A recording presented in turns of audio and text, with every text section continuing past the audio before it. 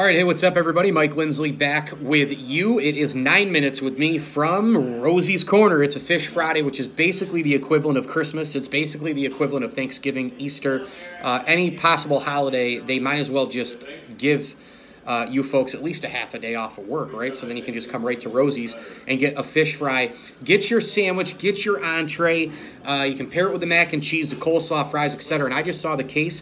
All the pieces are coming out right now for lunch. So if you're in and around the central New York area, get on down here, grab the pizza, the wing combos. Remember, if you mention any pizza wing combo and mention my name, you'll get a free ML Sports Platter t-shirt. You can get the subs hot and cold. And, of course, all those delicious salads, mac and potato, and their chicken salads, delicious, all in the coolers as well. And be sure to take some desserts to go, the delicious cookies and brownies as well. On Facebook, on Instagram, they deliver to you or via Grubhub, all here at Rosie's Corner, a proud ML Sports Platter sponsor. Let's break down the Bills and the Cardinals this weekend. I tell you what, I don't know. I know the Bills played the Chiefs. It was a pretty big game, pretty hyped up game. Titans game was pretty big, but again, there were a lot of things going on during that time with the stupid COVID, all that banana land stuff. When were they playing? When were they not? Was it going to be a Sunday, a Monday, a Thursday, a Tuesday? All that stuff's over with. And, of course, when you have a home game with the Chiefs, you don't have, the fans and all that sort of thing. You have Mahomes. There were just some different thinking going into that game. A lot of people thought they couldn't keep up with the Chiefs. It was a one-possession game. The Bills were actually in it, but you still felt like they weren't going to win it. I just have a very different feeling about this weekend's game against the Arizona Cardinals. I don't even know what the hell their state regulations are. I don't know if they're allowed to, put 15-20% of fans in there. I don't know. I don't care. I am so fired up for this game. I'm probably more fired up for this game this season for the Bills than any other game, period. More than the Patriots, more than the Chiefs, the Titans, any of the other ones that they've had, any of the division games of the Jets. I mean, come on, the Jets, the Dolphins. This game is big time, man. And I think a lot of people around the country are getting a major feel for this as well because you have the quarterbacks. I think that's really where it starts. Both offenses, well, let's face it, you have quarterbacks, you have offenses, and you've got a bunch of weapons in an offensive league. And it starts right first and foremost with Kyler Murray of Arizona, who I think isn't getting enough MVP consideration right now. You have Josh Allen, who for 4 weeks was playing at an MVP level. Then he tailored off a little bit, and now he's back playing at an MVP level with his unbelievable shredding of the Seattle Seahawks defense and the great game plan from Brian Daboll. And guess what?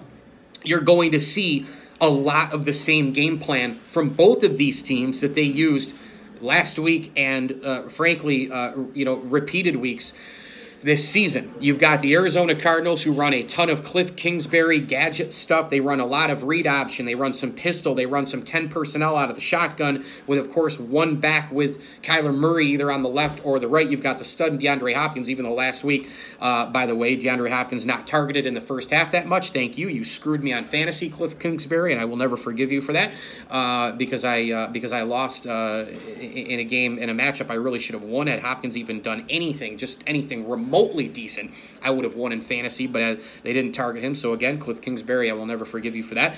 But you're going to see all those different things. You're going to see all these different weapons with Arizona. Tons of speed.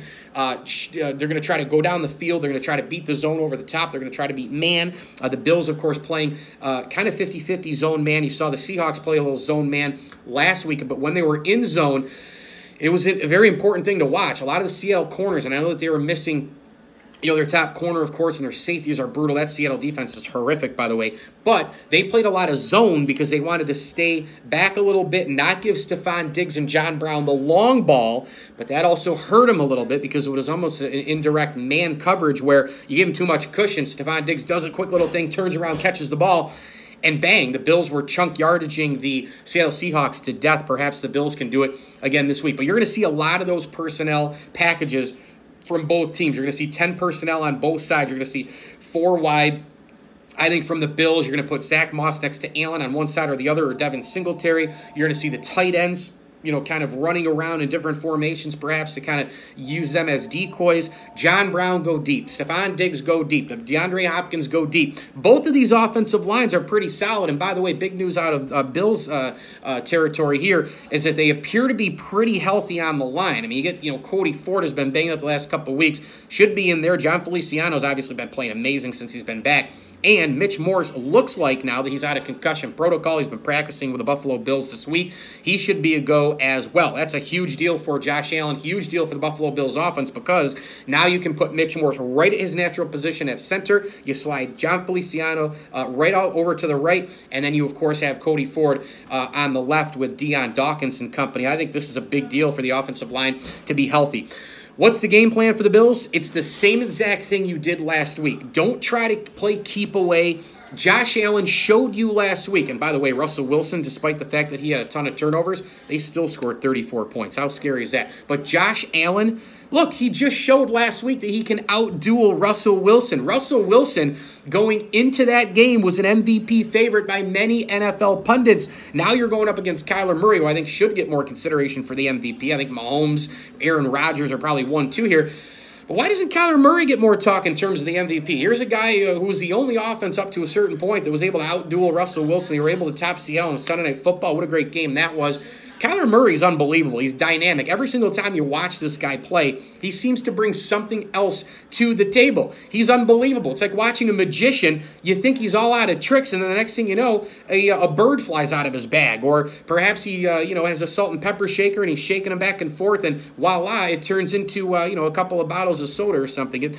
It's mind-boggling what goes on with Kyler Murray, and of course Cliff Kingsbury coming from the college gadget play world, and all the stuff that they run, it's unbelievable what they're able to do. But don't hold back. Don't hold the ball. Don't go ball control, possession, time of possession. Go down the field, use the clock, keep the ball away from Kyler Murray, kick some field goals, points, just any kind of points, you're okay. No way.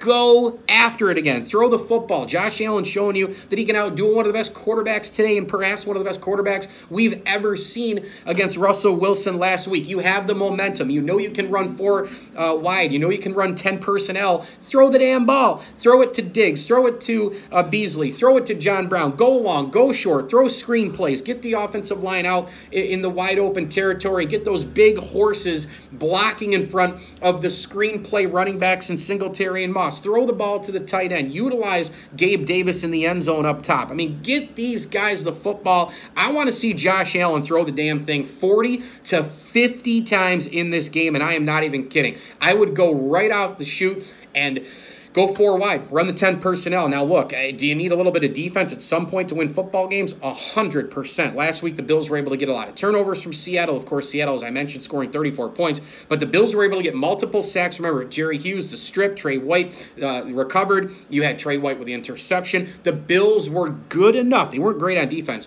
but they were just good enough to win the football game. And eventually, the Bills are going to need to do that as well if they're going to make a deep playoff run. Again, defense doesn't just win championships anymore. That used to be the old cliche. Defense helps win championships. It's the offense that wins the championship, and you need a little bit of defense. You got to be remotely good, not elite or great, to help you win a championship. Just look at the Kansas City Chiefs last year. They were just good enough, but it was the offense down double digits that came back against the Texans, the Titans, and the 49ers at the Super Bowl. If they didn't have that dynamic offense, if they didn't have Andy Reid, if they didn't have Eric Bieniemy and Patrick Mahomes and Kelsey and all these guys, Hill, they wouldn't have been able to come back. That's Sammy Watkins. That's the bottom line. But they did because the offense. Defense just be good enough. Man, this game is an unbelievable game. It's a coin flip in my opinion. Good Morning Football.